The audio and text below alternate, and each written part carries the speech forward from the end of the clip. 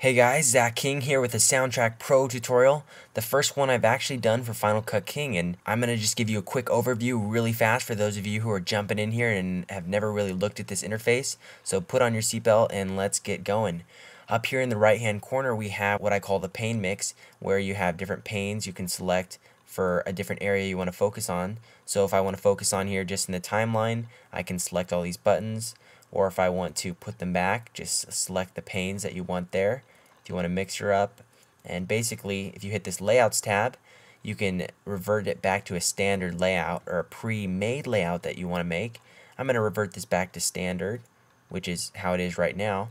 And you're also going to see if I move these grabbers on the side, I can open up this video.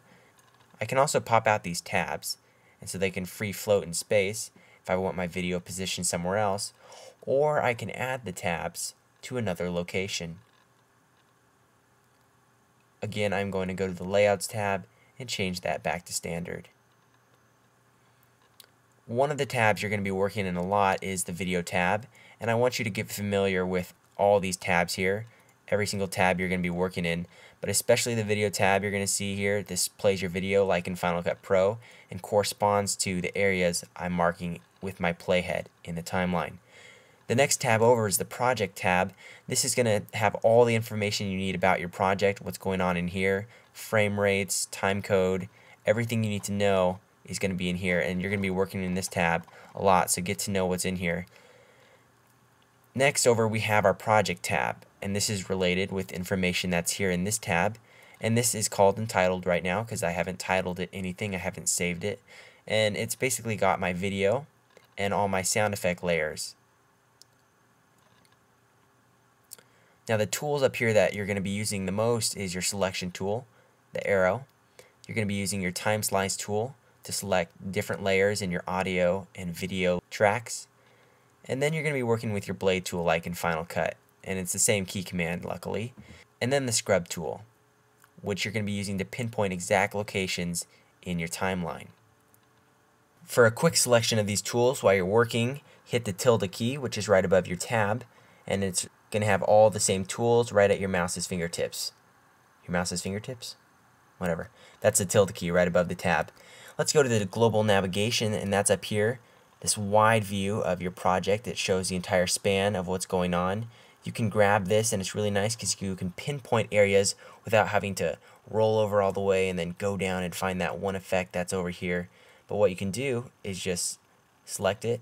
It'll put your playhead there and move this up or down and pinpoint that exact effect that you're looking for. So there's a quick navigation tool that's really useful for larger projects. The next thing I want to show you is up here in your ruler. This is your timeline ruler, and basically you've got a selection area, and you can do that by hitting the upper top where you see these tiny ticks. That's how you make a selection, and to get rid of your selection, just tap it with another click and it goes away.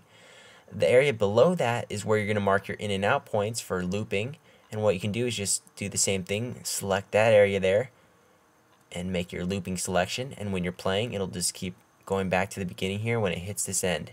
To get rid of this area, just hit Option X. And if you want to just scrub through, make sure you grab the triangle tip on the playhead. Now to add a track here, what you can just do is go to Multi-Track, Add Track, or hit Command T, and the track will appear at the bottom of the list, track 9.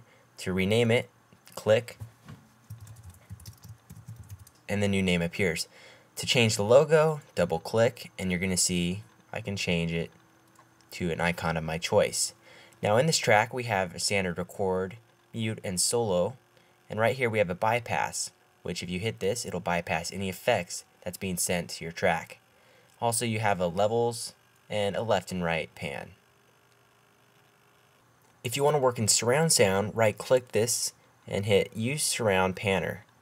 Now you're going to see a surround sound editing bar appears. To revert this back, right click, Use Stereo Panner. Let's go back up to the top layer and look at something different here. Hit this down arrow button and you're going to see it shows the envelopes here. Now if you want to select these envelopes, what you can do is grab them one by one or select them in a group like I just did and move them around. To add them, what you do is just double click, and you can change them according to whatever you want. You're going to see that your panner also over here is changing while I move that, so you can see how much it's affecting. Okay, let me close this up now. To make a simple trim, what you're going to do is get your arrow close to the edge of these effects here and just make the trim. You'll see your arrow turns into a trim tool, and you just pull back. To do a fade in and fade out, what we're going to do is put your arrow to the top half of the clip, and you're going to see as you drag it creates a crossfade in and a crossfade out. You can do this with any audio in the project. So there's a quick overview. I'm going to be doing probably a couple more parts of this because we have a lot more to cover. The bottom half, we haven't even covered anything about sound effects or favorites or recording or whatever. So this is just your very first part. Stay tuned, finalcutking.com. I'll see you guys later.